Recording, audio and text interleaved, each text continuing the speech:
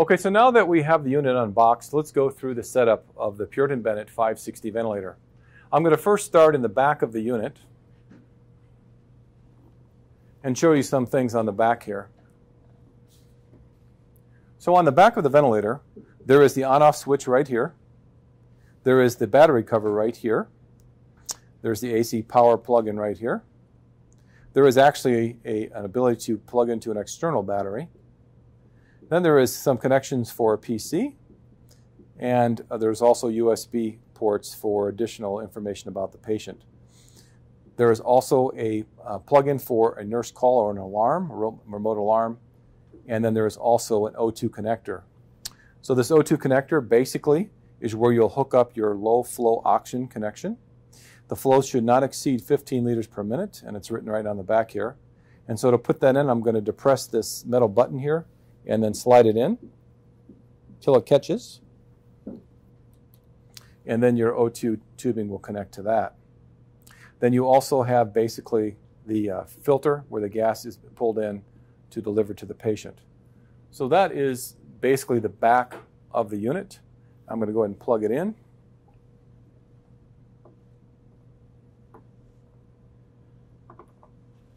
And then we'll turn the unit around and we'll look at the front part of the unit. All right, so now we're in the front of the unit and we're going to attach the components for the front part of the circuit. One of the components is the exhalation block. And so if you look at the bottom of the device, there is a screw right there. And you unscrew that screw and the block will actually slide out. So in between patients, you want to go ahead and replace that block. And once again, this will just slide in and you'll tighten up that screw. So that's the exhalation block right in there.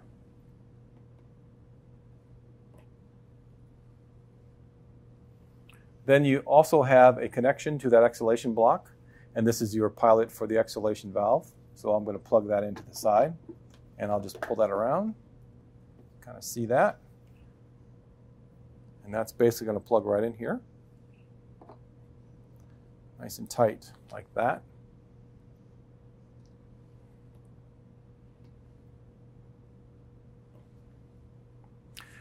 Now the end of that is it's diameter and indexed, and so right in here, I'm going to plug that right into this connection for the exhalation pilot valve. Now you notice that there is another connection right below. That connection below is for the proximal pressure line. So I'm going to bring in my proximal pressure line, and I'll connect that one up right there.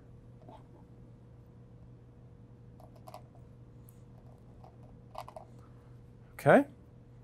Over here we have the oxygen sensor, the optional oxygen sensor. So I'm going to go ahead and take that, and I'm going to connect that. And it has a little bit of an arrow on the end of it, which should be at the 12 o'clock position. So I'll just kind of push that in. It connects like that. So at this point, I'm going to go ahead and put my filter on. So I have an inspiratory filter here. And then I also have one on the exhalation side. So now I have a filter on the inspiratory side. The expiratory side, I can put my O2 sensor on. All right, so now I've got most of my components all hooked up. The last thing I'm going to hook up is my circuit. So I'm just going to grab my circuit, grab the ends of my circuit here, and we'll plug in the exhalation part right over here, and then we'll plug in the inspiratory part. Now depending on the circuit that you're using, you will determine if you want to put water traps in. Without any heated wires, of course, you'd like to have some water traps in the circuit. So now we have the whole system set up. You can kind of see the water trap here, and we have our inspiratory, exspiratory lines, and I have a test lung on the circuit as well. So at this point, we have all our circuitry hooked up. So I also want to mention that there are little ports on both sides that you want to make sure that you don't block as well. Okay, so now that we've covered the back of the machine, let's look at the front of the machine. To help aid in that, I'm going to go ahead and turn the unit on.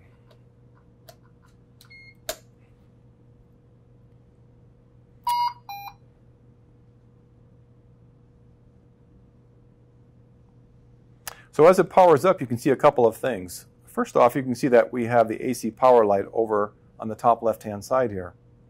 There is also another light if you were to use an external battery, and then there's also, if you're using an internal battery, another light there.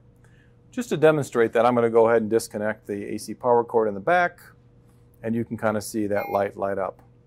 It also initiates an alarm over here. I'm going to plug it back in. And working our way down, you can see that there's a little information icon. That basically just means to make sure you check the manual if you have any further questions. Then on the very bottom, there's a start ventilation button. Right now we're in what's called the standby mode. And so you can see over here it says press to start to ventilate. On the screen you're seeing a number of settings of what was basically left up there last time. So right now we're in volume-based assist control, and then below there is a number of parameters that you can set. On the bottom of the unit you can see 4 buttons here, and those are to help navigate this screen. So the up and down arrows basically let me move from one parameter to another, and as I wanted to change a parameter, I use the checkmark or enter key here, and then it pops up the present value, and I simply adjust it by the up and down arrows. Once you achieved the setting that you'd like, make sure you always press the enter button here. And that's how I'll navigate through this screen. Once I'm through with this screen, at the very bottom there is a preference screen. And so there's some additional information once again to enter in there. I need to press the checkmark button. And then you have a number of parameters that you can adjust here as well. So the backlight, the contrast, the alarm volume, a number of different parameters. To go back to the initial screen we were on, I'll go down and press the enter key. Otherwise it defaults back after a little period of time. And then on the right hand side, this is your alarm control. And so you can silence alarms. You'll see have visual indicators of alarms. There are medium and high priority alarms only. You cannot pre-silence alarms, but this is where you will control your alarms. So that concludes the control panel and the display of the Puritan Bennett 560 ventilator.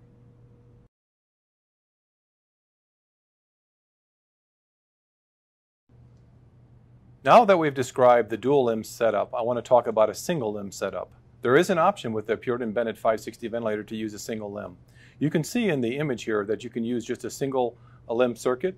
Basically, you will have similar setups for the exhalation valve control. You'll also have a proximal pressure line that will connect into the circuit. You'll have a filter as well, and you can also connect the oxygen analyzer sensor. As for the exhalation side, you're just going to go ahead and cap that. We recommend that you cap the exhalation side. So there are some circuitry pieces in here that are not included, as you'll see up in the text up on the top right hand side here. So you decide if you want to have drainage vials, things like that included in your circuit. But once again, very simple setup in terms of using a single limb. And then once again, you're not coming back to the exhalation side here and using a dual limb. What you lose is one thing is the exhaled volume. And so you have to remember to turn off the exhaled volume alarm because you do not get any exhaled volume back into the machine.